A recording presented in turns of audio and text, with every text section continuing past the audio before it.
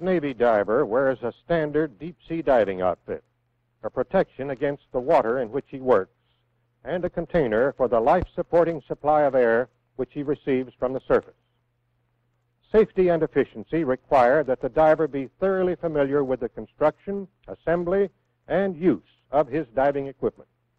This film will show how the many parts of the standard deep-sea diving outfit are assembled, a process called dressing the diver. The standard deep-sea diving outfit is composed of the dress, helmet, and the breastplate, which together form a watertight enclosure surrounding the diver. The weighted belt and shoes used for overcoming the positive buoyance of the inflated dress, and the system of valves by which the diver regulates his air supply. Assembling these parts correctly is vital to the diver's safety, and thus, prior to dressing the diver, each must be inspected and tested. First, visually inspect the diving dress. Examine the fabric for tears, worn spots, or loose patches. Check the rubber collar for torn spots or excessive wear, especially at the stud bolt holes. Make sure that the leg flap lacings are in good condition and not worn to the breaking point. If any defects are found, place the dress aside for repair and select another dress of satisfactory condition. In examining the breastplate and helmet, first check the number stamped on each item, including the breastplate straps. The number must be the same. These parts are not interchangeable with like parts of another outfit. The number identifies the parts that go together to form a tailor-made unit of matching parts. With your fingers, check the 12 studs on the breastplate, making sure that none of them has become loose. Try the fit of the breastplate straps on the breastplates. They should go into place easily and conform to the curvature of the breastplate.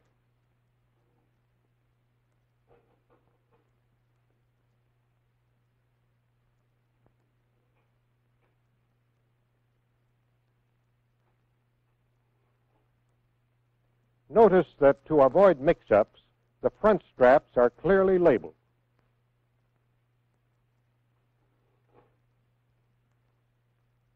Turn the wing nuts down on the studs to make sure that no threads have been damaged since the last dive. The copper and brass of which the outfit is made are relatively soft metals. Being soft, the threads are susceptible to damage from careless handling. Notice that 4 of the wing nuts have heavy flanges. These go on the studs where the ends of the breastplate straps join each other. Look for worn areas in the breastplate lanyards. If there's any doubt, replace them. Remember, these lanyards secure the all-important air hose and lifeline. The leather gasket recessed into the top of the breastplate makes a seal between breastplate and helmet. Make a visual inspection for tears in the leather and for cleanliness. Dirt or debris could prevent proper seating of the helmet, thus causing leakage. Apply a light coating of neat's foot oil to the gasket. This will keep the leather soft and pliable so that it makes a good seal. Now, double-check the helmet gasket by fitting the helmet to the breastplate.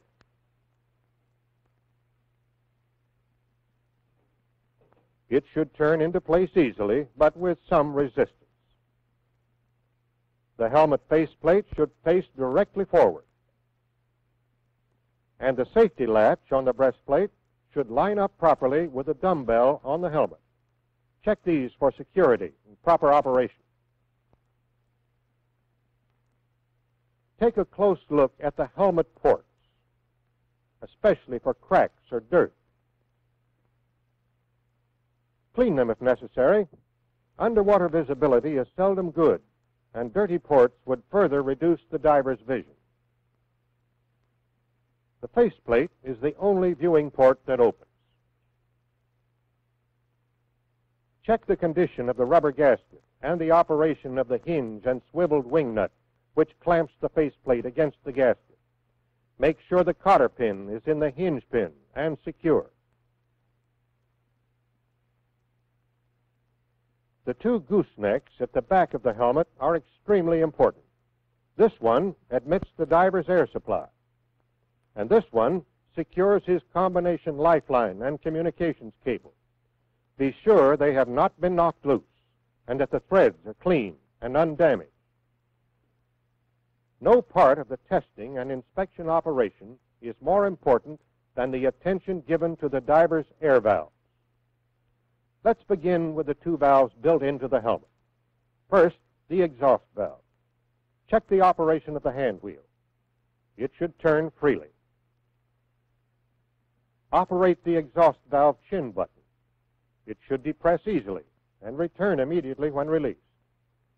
Pull the chin button upward, as the diver occasionally does with his lips, to make a temporary adjustment in his buoyancy. Again, it should work easily and return when released. Operate the chin button in this manner several times.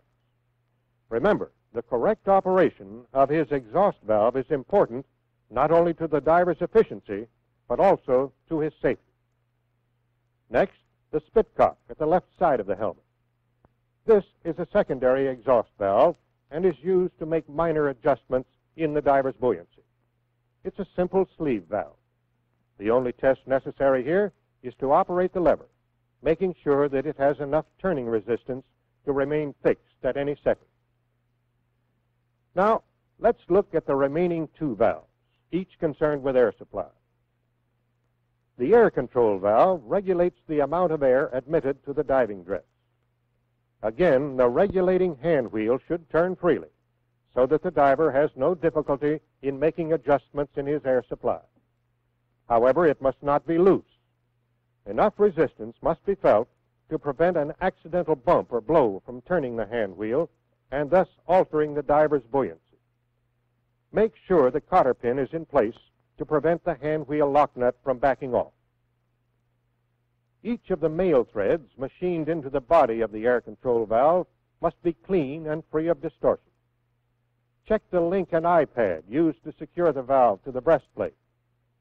Excessive wear or damage is seldom found, but be sure.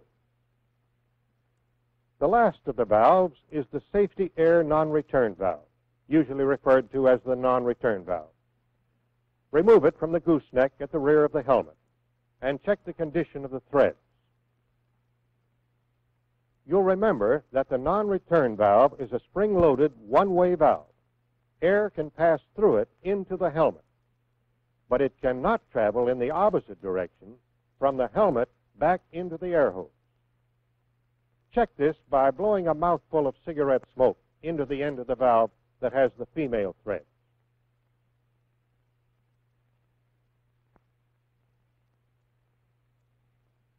No air or smoke should pass through the valve. If it does, discard the valve and use another. There are two types of non-return valves in use. This newer type has a heavier spring inside, and the valve body is made in two pieces rather than one. The test is the same. Smoke blown into the end of the valve having the female threads should not pass through. Remember, this is one of the diver's most important safety devices. Never omit this test. Be positively sure the non-return valve is in perfect working order. Now reinstall the non-return valve on the helmet gooseneck. Next, carefully examine the belt, shoulder straps, and jock strap. Look for tears, nicks, worn areas, or elongated buckle holes. Treat these items occasionally with a coating of neatsfoot oil, well rubbed in. In addition, the tensile strength of these leather items should be periodically checked in this manner. A buckle is secured to the overhead, and the item to be tested run through the buckle. If the belt, shoulder straps, or jock strap can support the weight of a man weighing 160 pounds, its condition is satisfactory. To complete the testing and inspection process, check the diver's wrist straps and shoes for excessive wear and tear. Apply neatsfoot oil if necessary. Be sure the shoe lacings are not frayed where they pass through the eyelets. If there's any doubt in your mind about the condition of any item of the diver's equipment, check it out with the diving officer or diver in charge. It's better to ask a question than to take a chance on the safety of a human being.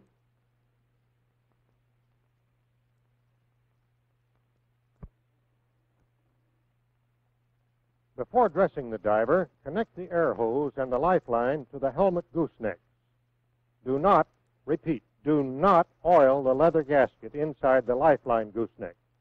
Remember, the lifeline carries the communications cable. Oil on the contact points of the cable would interfere with the operation of the intercom system. Tighten the connections hand tight, then finish with a wrench. Be firm in tightening these connections, but don't use too much muscle. Stripped threads might get the diver into serious trouble. Check the air supply by opening the air control valve. You'll be able to hear the air rushing into the helmet. Dressing the diver is mainly the work of two men, the diving tenders. They are supervised by the diving officer or the diver in charge and assisted, where possible, by the diver himself. The diver is prepared for diving by donning one or two sets of diver's underwear, his choice determined by the temperature of the water and the amount of physical activity required by the job. To begin the dressing process, the diver slides feet first into the diving dress, the tenders assisting in drawing it up. The diver helps by worming his arms into the sleeves as the tenders work the dress over his shoulders. The diver assumes this bent-over position so that the tenders can conveniently lace up his leg flaps. These are drawn up snugly, but not so tightly as to restrict circulation. Tenders work as swiftly as they can, consistent with safety, out of regard for the diver's comfort. On the surface, the diving outfit is not a very comfortable one. Note how the ends of the lacings are tucked in under the leg flaps. This, of course, is to keep them from fouling.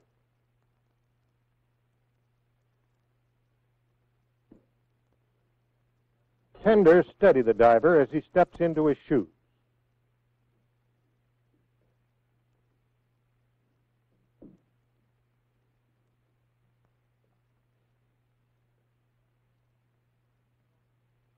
They draw the lacings up firmly and tie them off with a square knot.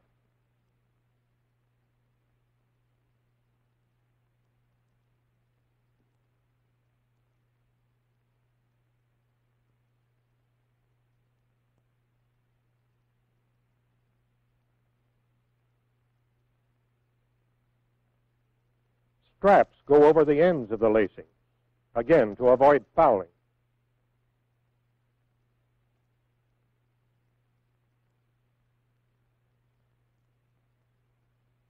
Buckles must be outboard. If they were inboard, they might snag on each other and trip the diver.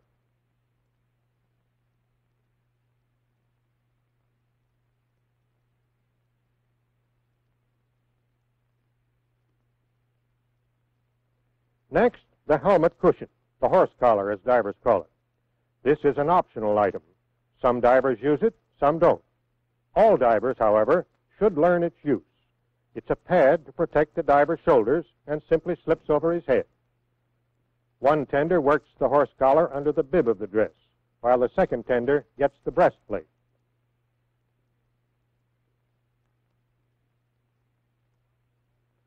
Now, the breastplate goes over the diver's head, carefully. There's not too much clearance. Eyelets and halyards, of course, are at the front. A tender tucks the halyard ends up inside the breastplate to get them out of the way. The next step is the all-important watertight seal between the dress and the breastplate. Working one on each side of the diver, the tenders maneuver the rubber collar over the breastplate studs, starting at the back and working toward the front. Alternating from side to side, they manipulate the stiff collar by pulling on the bib. The fit of the collar to the breastplate must be smooth, without bulges or wrinkles.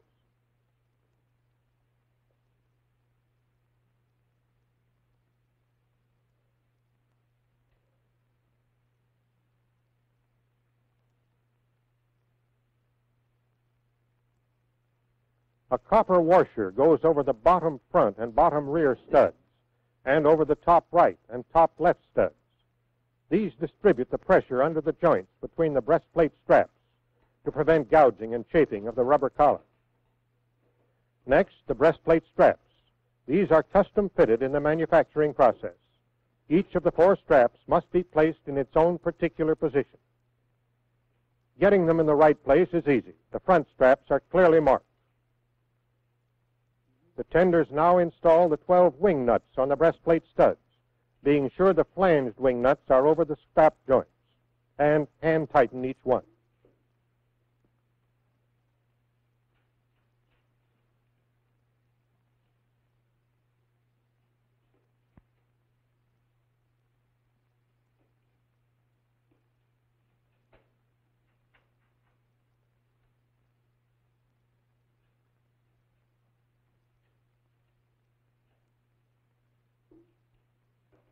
The tenders, one working at the back and one at the front, use the wing nut wrench for the final tightening.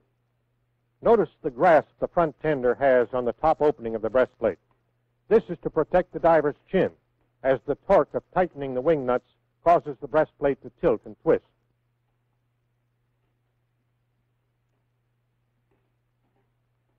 To equalize pressure, each tender tightens from bottom to top, omitting the wing nuts over the strap joints. These 4 wing nuts are tightened in this order: bottom front, bottom rear, and the 2 top ones at the same time. As a double check, in the interest of safety, one tender now tries each of the 12 wing nuts with his wrench to be sure that none has been skipped.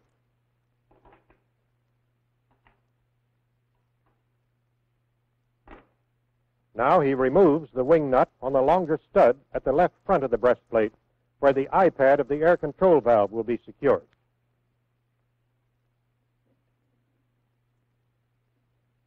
The installation and tightening of this wing nut cannot be omitted. Repeat, cannot be omitted. It must be installed and tightened in the proper sequence in order to make a tight waterproof seal between the dress and the breastplate.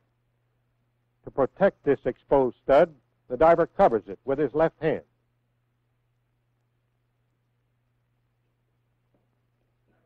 It takes both tenders to carry the 84-pound belt. Each holds an end and a shoulder strap, being careful to grasp the strap close to the belt.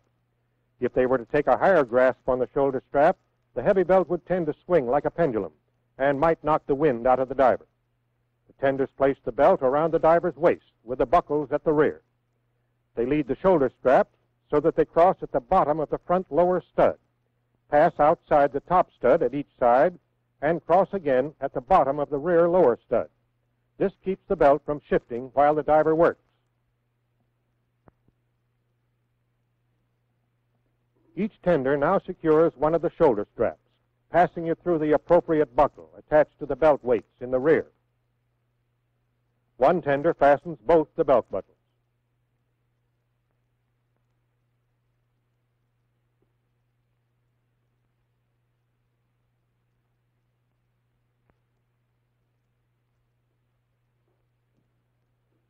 The diver stands, and the other tender passes the jock strap between his legs.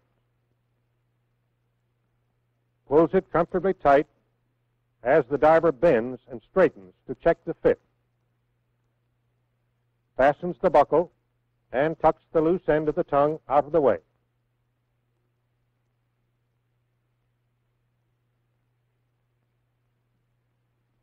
Each tender buckles on one of the wrist straps firmly, but not so tight as to restrict circulation.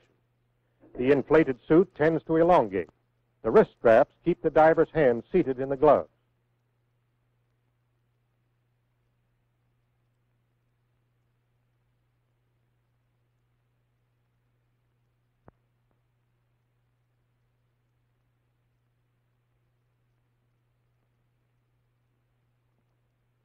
The helmet is the final item to be fitted in dressing the diver. The air hose and lifeline are already attached. To keep these out of the way, the tender leads the air hose over the top of the left port and the lifeline over the right. He lifts the helmet by grasping the side ports. The helmet is hard and heavy, so the tender places it over the diver's head gently. He positions it so that the faceplate faces a little to the diver's left. When turned into place, the faceplate of the helmet should face directly forward, and the marks scribed on the helmet and the breastplate should be aligned, or nearly so. The faceplate is open now, so the diver can breathe and talk until he is ready to go over the side. The dumbbell is dropped into place, the safety latch closed and secured with a cotter pin. The air hose is passed under the diver's left arm, and a tender slips the iPad of the air control valve over the long stud of the breastplate. He reinstalls the wing nut now, using the wrench to tighten it firmly.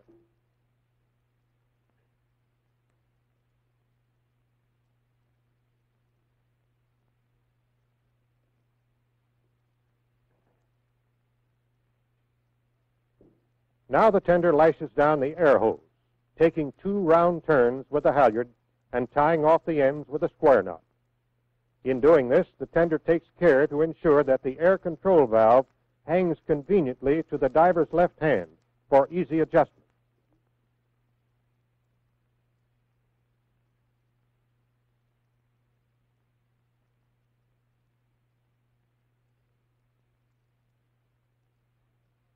The diver's lifeline, which also carries his communication cable, is passed under his right arm, and a tender lashes it tightly with a halyard on that side. He again takes 2 round turns with a halyard and ties it off with a square knot.